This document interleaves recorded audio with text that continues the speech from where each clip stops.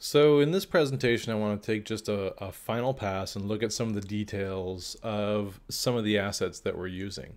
The first thing that I want to point out is that I did kind of de-intensify my shadows a little bit on my light. Now remember, I renamed my directional light sunlight, and if I select that sunlight, I did change the color a little bit.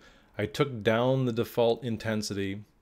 I set this to hard shadows, and I reduced the strength of the hard shadows because my shadows were very, very dark to begin with, and I've reduced those shadows quite a bit. So I did make a quick pass at the lighting.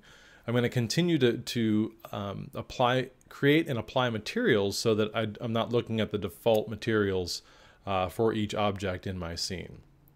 In addition to that, if I select my sphere, not a bad idea to rename my sphere at this point, but if I focus on my different components, I can adjust some of the parameters of my rigid body. I have mass, drag, so if I want this ball to act heavier or lighter, I can do that by influencing the mass number. In addition to that, I've assigned the force script to my sphere. This is the thing that's allowing me to control the sphere left or right. If I look at the sphere, or excuse me, if I look at the script, there is a public variable called the force, and it's set to 10. Well, if I want to change that, this is the amount of force that's being applied when I use my A and D keys, or my arrow keys. And if I just bump that up, I can change that value, say to 15 or 20, and now my sphere might be even a little more responsive. There's more force being used. Okay, so I can dial in and tweak that value of the force. Now, if I double click on that script, and I can do that by either identifying the link here that says force 01 and double click on that link, or I can go find the actual script itself. In the project window, if I double click on that, it's going to open up in MonoDevelop. Now if I take a look at that, just remind you that I've declared this variable called the force is equal to 10. That's what we're seeing here when I select my sphere and I look over here. This value, it defaults to 10, but I can change that value and bump it up or bump it down. In addition to that, if I go back to my force script, we have a couple of different things that are happening in the script. As I mentioned, we have what's called a function fixed update. And the fixed update, what it's saying is that every time the screen redraws inside of our game, execute whatever function is inside the update. And the function that we're asking for is to translate character controller, that's user input, and apply the user input to our axes, our horizontal and our vertical axes. Currently our vertical axes, if we look at vertical, it's multiplying by a value of 0. If I look over at the horizontal axis, that's left and right, it's multiplying by the value of the force, which happens to be this value up here, whatever value we put in. That's a variable. So that variable can be really any number. This vertical axis, if we wanted to, instead of saying 0, we can wipe that out and type in the force, and then we can move the ball in the foreground and the background. And then we also have this value of fire1, which is our mouse click. So that's what's happening inside the script.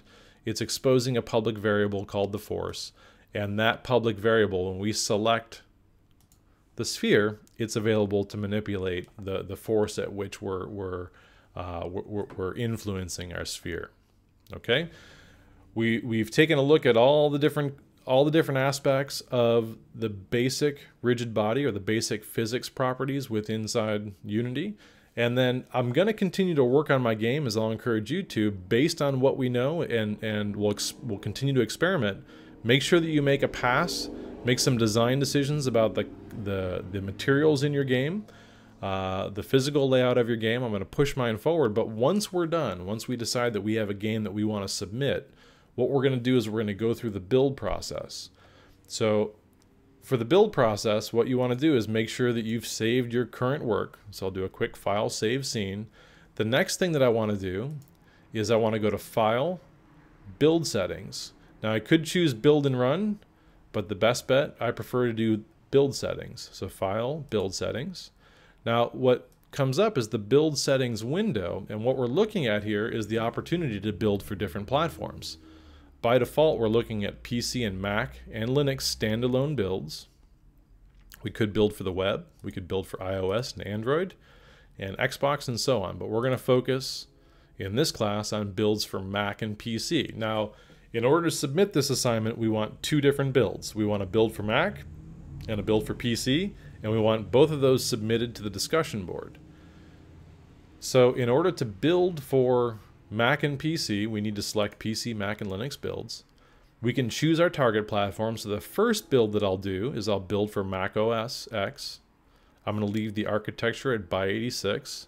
I'm not worried about a development build. What I'm going to do is I'm going to hit the build button. And when I do, it asks me where I want to save this build. And by default, it's saving into the Gravity Lab. Now that's a great place to save your builds.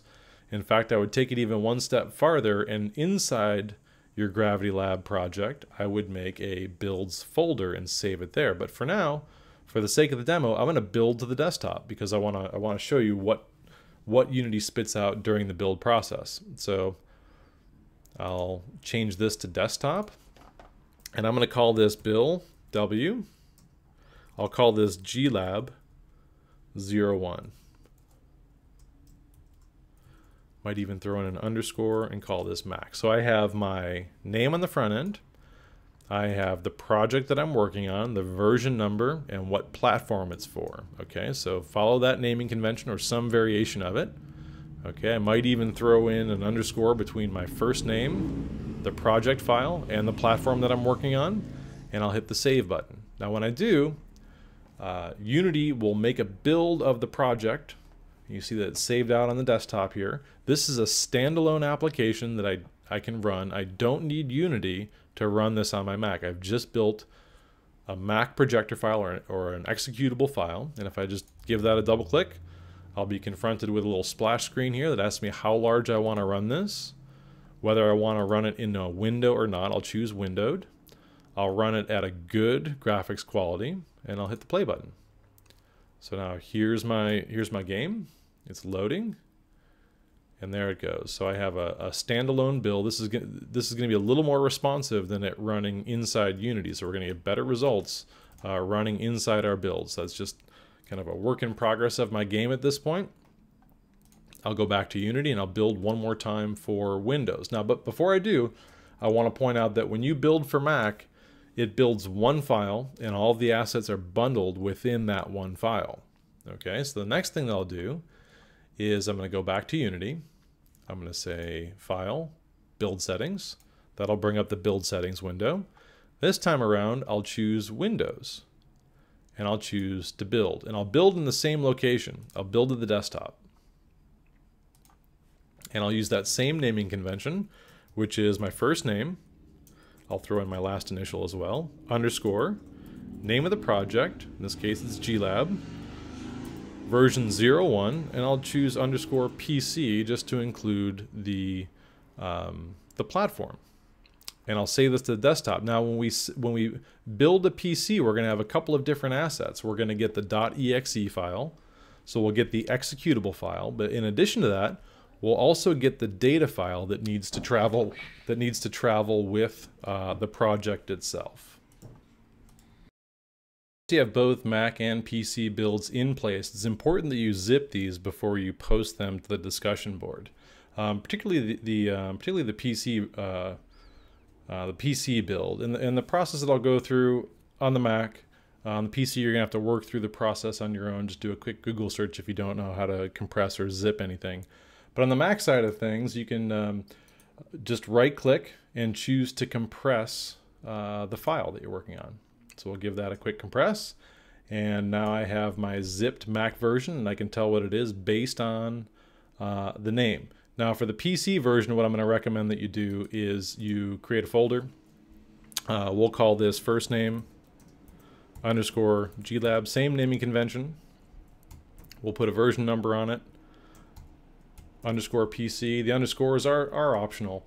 But I'll throw both the .exe file and the data file into a folder. I'll right click on it and choose to compress.